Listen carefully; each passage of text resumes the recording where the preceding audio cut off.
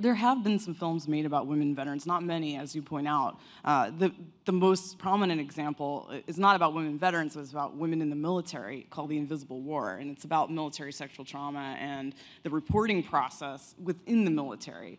But it's an advocacy film, it's about changing legislation, it's interview-based. It's a very important film. It's made a lot of change.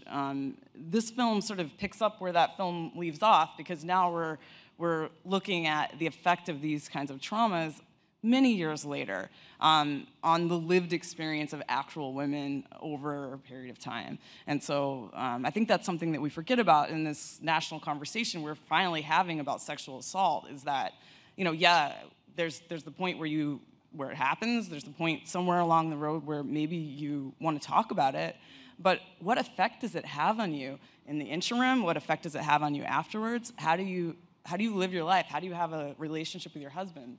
How do you have a relationship with your family? How do you think about this at work?